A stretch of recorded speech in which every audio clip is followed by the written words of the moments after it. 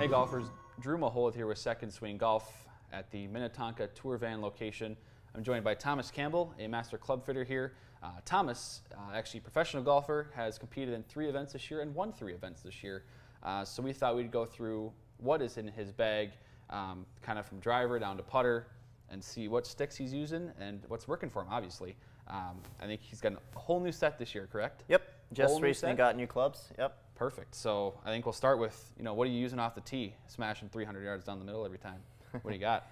Yep, so this year I have currently in the bag the Titleist TS3 driver. I've done a lot of testing with drivers over the last kind of few months. This one essentially did give me the most ball speed that I could get. Yep. Now, it's an interesting one because when I was testing it, I did miss it more to the right. So what I did is I did put the club in a little bit more of an upright setting and the weight more in the heel to make it more kind of draw bias, to kind of counteract the fact that I had a hard time turning it over a little bit. I essentially want to hit my driver as far and straight as I possibly can. So I want confidence to stand up over the tee, know that I can kind of launch it high, hit up on it, hit as far as I can. So I have this thing down at 8.5 degrees in an upright setting, draw bias. So essentially I'm just trying to hit up on it, hit it as far as I can, try and get as much ball speed and distance as I possibly can. What kind of shaft you got in there? Still got my graphite design Tour AD BB6X. And you've been playing that one in previous? I've been playing this probably for about 3 or 4 years now. Yep, love it, didn't change that out at all. Essentially have that at 45.5 inches, so pretty standard length right there. So that's what I am playing for the driver. Right, so far it's been pretty good. Yeah, from there then down to your fairway woods here? Yep, so from there I am playing the G410 LS Tech 3-wood. Okay. So I have this thing set at this 14.5 degree head. I have this at 14.5 degrees. But what I have done is I have put it in the flat setting. Okay. So essentially the idea behind putting it in the flat setting, for me, 3-wood, hybrid, I really do hook it a lot. So I'm trying to limit that right to left curve. Okay. A lot of professional golfers, they hate that right to left shot. I don't mind it, but I don't want it to be going crazy left on me. So I put it in a more flat setting, so I just go after it, essentially not worry about it going left as far. Yep. So I still hit just kind of flat setting. And I gave the Tour AD Graphite Design VR7X shaft a go this year. Essentially, it's just 10 grams heavier than my driver shaft. Typically, that's kind of the trend. You kind of go, if I'm playing a 6X, I'm playing kind of like a 7X with the fairway wood. So this is what I've been playing with the fairway wood. It is, for a lower spinning club, so forgiving. Really? It's so forgiving, yep. So I played the G400 fairway wood last year. So I snuck another one in there this year. So perfect. That's what I'm playing for the fairway wood. Also have another ping club in the bag for my hybrid. G410, kind of the same trend. Have it in flat setting. So this is my 3 hybrid. I kind of play around a little bit whether I play a hybrid or a driving iron or a 3-iron kind of in my bag. I have maybe 16 or 17 different clubs really to choose from. This is the set makeup that I've had for the last 3 events that I've played in. Sure. So far I've had a lot of success. I haven't really changed it up too much. Really depends on the golf course I'm playing. So if there's a golf course, I like having 4 wedges back in my bag. So essentially that limits me to playing a hybrid or a driving iron or a 4-iron, kind of switch those out a little bit. Yep. So 3 hybrid. G410, got the Even Flow 6.5X 85 gram hybrid shaft. Okay. So Even Flow black shaft.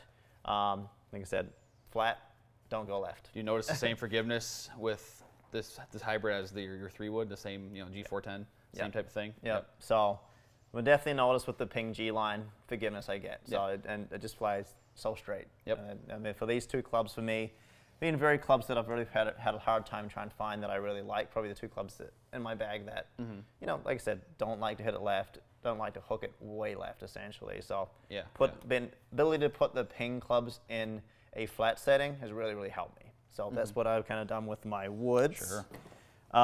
Irons, this year I'm playing the Callaway Apex Pro.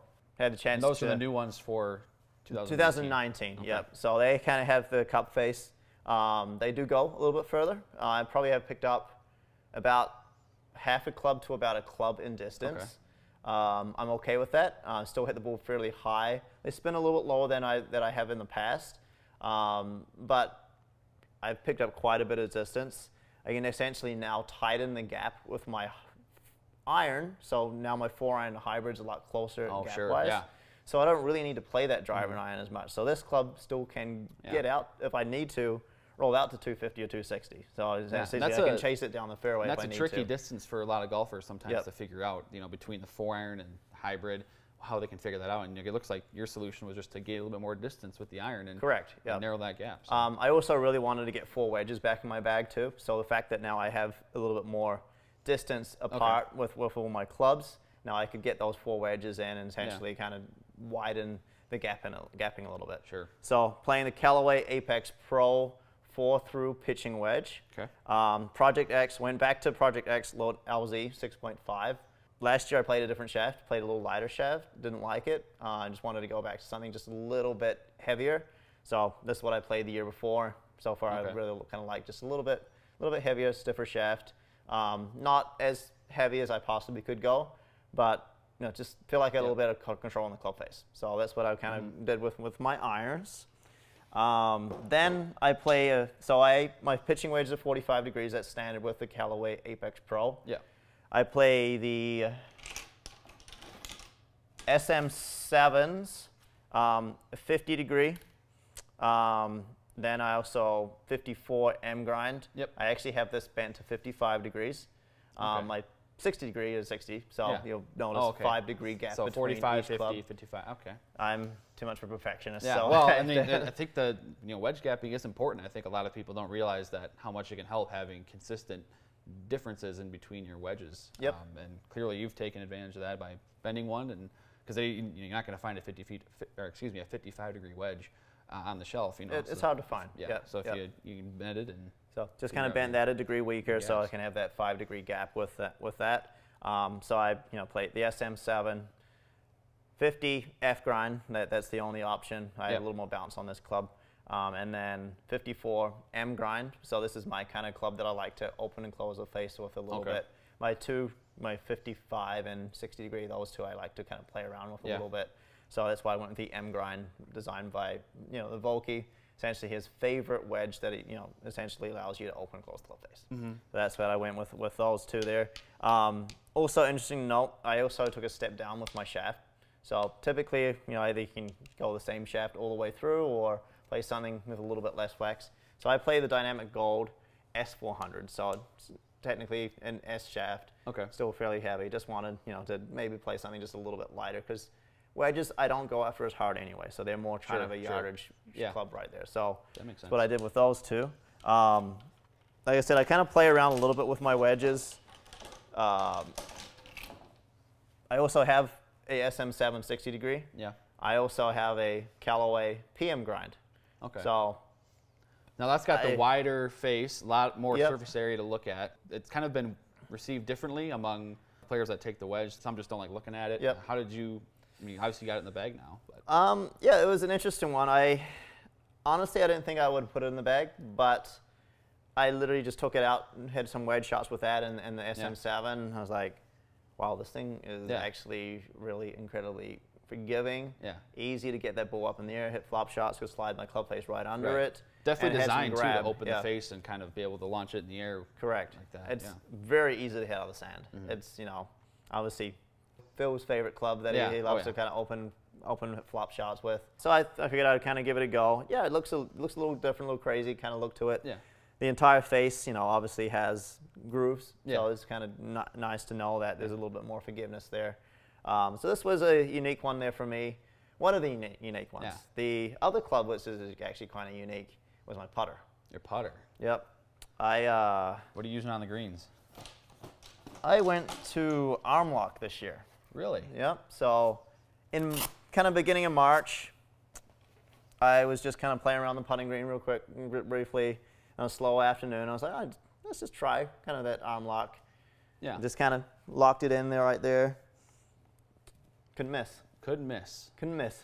So you got is it studio stock? This is the Bettinardi. Yep. So this is the Bettinardi Studio Stock 28 arm lock design.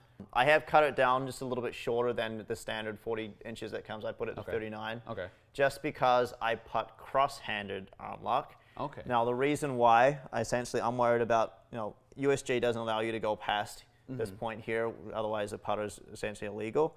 So for me, I just cut it down just a little bit shorter, so I didn't want to go past there. I see. Okay. So because I putt cross-handed right here, I'm locked in, and then just kind of from there, I just kind of rock the shoulders. Yeah.